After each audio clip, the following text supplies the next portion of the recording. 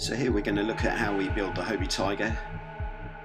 If you've been handling a pile of bits, you want to know how to put them together, here it is. You're going to need a few things. You're going to need some sealant to stop the boat leaking, a 17mm spanner and a 17mm socket, or another spanner will do.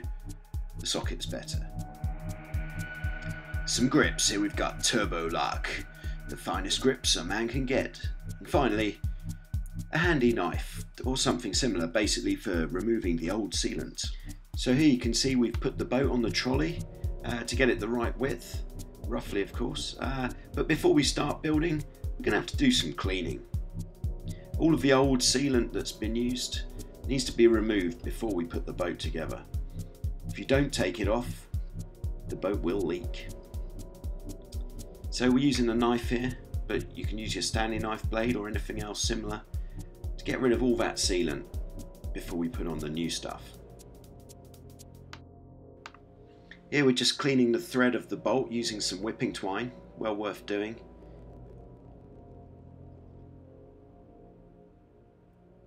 And then just applying the new sealant around the hole. Doesn't matter if the sealant does go on the bolt, this will create a more watertight seal. So I've put these images in basically to stop you looking like an idiot in the boat part when you put your beams on the wrong way around. That's the back of the back beam and the front of the front beam. So we're just lining up the holes in the rear beam there. And as we bring it down, we're just going to put a nut on that bolt, a nut and washer, just to keep it together. Just finger tight at this stage, we'll tighten it properly a little later on. It's well worth having someone help you when you're assembling the Tiger. Unfortunately on this occasion my assistant was missing in action, perhaps with a lady or perhaps just drunk, who knows. But this does show you can do it single-handed. So there we are, just lining up the other hole with the beam bolts, just pushing them through and checking that they line up and just popping them into position. This is the front beam going on, same procedure here. We've just got to be careful to make sure the trampoline doesn't get caught in between the beam and the hull, because you'll have to take it off and do it again if that does happen. So now it's time to tighten those nuts. So there it is, we've got the washer on, the first nut, which is getting pulled very tight, and then once that's tight, the second nut can go on. The purpose of which is just to make sure nothing shakes loose. So now she's really starting to take shape. So we unroll the trampoline. And first, we're just going to tie it loosely using the ropes down the side.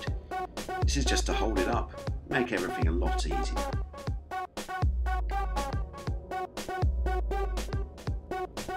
In the rope on the side there should be a loop which you can pass your rope through. This will make it a lot easier to get the trampoline tight as we will have purchase. Then we'll do the same on the other side just to keep the trampoline off the floor.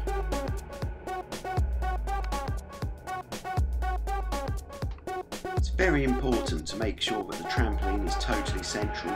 You can line up the hole with the mast step on the front beam just to ensure that it is totally central. And here's how the side ropes should be attached at the front. So the next step is to start hooking the trampoline lacing on to the nuggets on the back beam.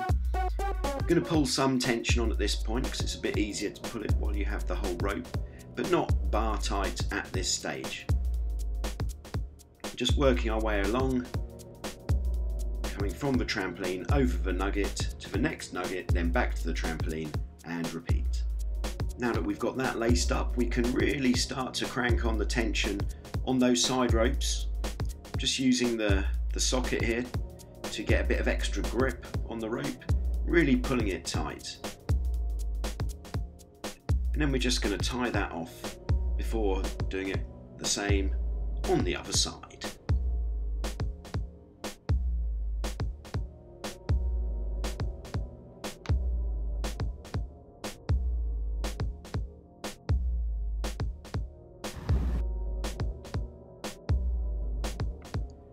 Once that's done on both sides, there is a cringle in the trampoline, which is there to help you get more tension. So we'll just pass the rope through there double. And again, we're going to wind on some tension. You can really make a big difference to the trampoline using this one. Don't pull too tight, however, because there is a chance you could pull that cringle out, which could well ruin your day, as you'd have to take the trampoline off completely and to your local sailmaker, who'll be happy to replace it for you. So to finish off, we can now start really cranking the tension on to the lacing at the back. Again, using the handle of the socket just to get a little bit of extra leverage on the rope. To stop the rope from slipping every time, we're going to use our grips just to pinch it to stop it from slipping through. And when we get to the end, this is a good method of tying it off.